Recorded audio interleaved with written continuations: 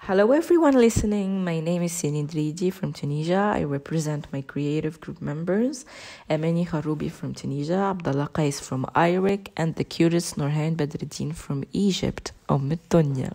The main idea is to contribute to citizen engagement with environmental dynamics and changes, to spread knowledge, to conserve traditions and culture.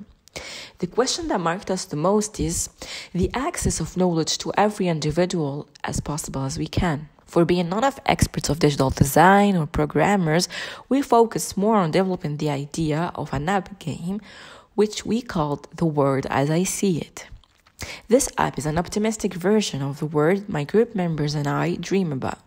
We believe that if one day this game would actually be accessible, it could contribute to improving the future of so many nations by shaping their behavior, ensuring their engagement for a more civic and peaceful society. The inspiration comes from the code, act locally, affect globally, also from the principle of joining globalization with preserving national identity.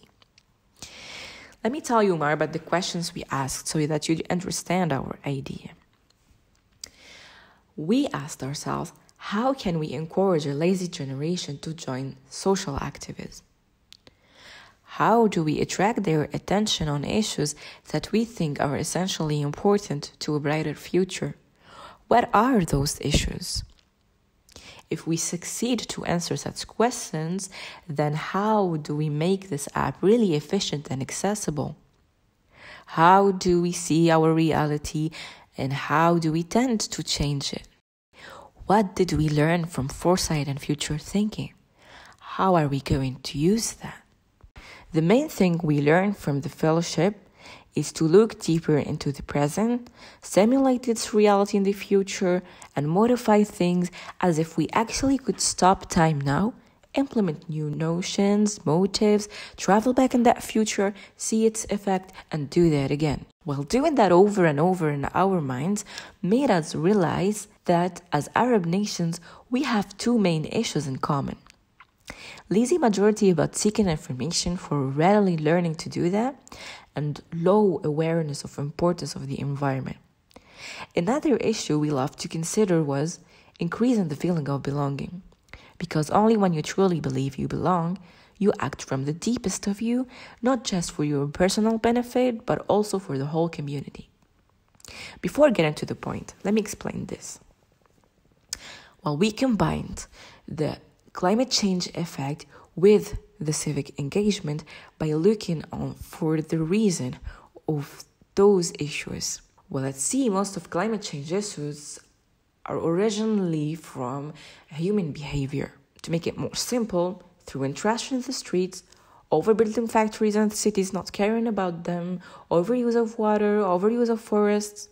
So we think if we come to educate, not just in schools, if we come to educate humans, we could succeed at make them more eco-friendly, more cleverly dealing with their environment and its issues with the time. Let's get to the point. In our game, all you need is a phone and a good Wi-Fi. You'll create an account, you will learn about your city in a very fun way, but also you contribute to your city's future and innovation. Well, let's explain the learning part first. You'll get to select a category you'd like to play the most or you'd like to learn about the most. It's the environment or culture.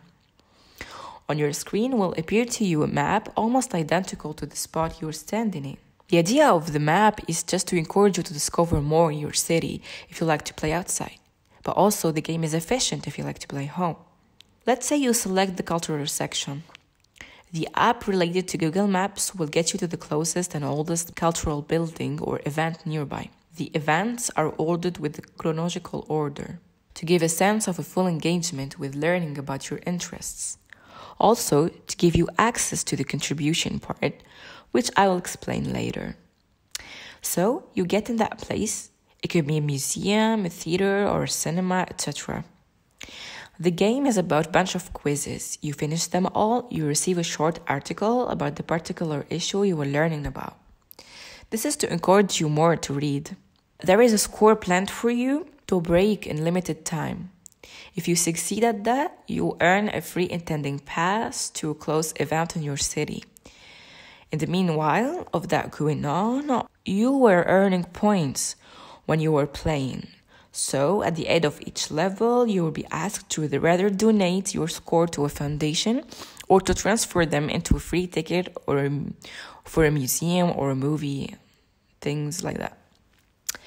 Now, if we select the environmental section, you will be playing in the exact same way, except that you won't necessarily need a map, but the environmental questions will also be ordered with chronological order. The prices here are different. It's whether you donate your score or you transfer them to get a free biological object, eco-friendly object, but the big prize is to get a week internship with a foundation that worked on solving the same problem you were reading about. Now, why the chronological order? For making sure you deeply learn about your interest and you never forgetting about your people's traditions once. Maybe you learn from their mistakes to correct them if possible. To simply learn about your history, let's say. Also, to make the fun part exciting. In our realistic imagination, the game does not only deal with non-governmental organizations. It also deals with the government itself. You may ask how, but I was just about to answer that. Remember I told you about the map and the chronological order? Well, of course, I've been talking about this since the start for millions of times now. You probably hated hearing that.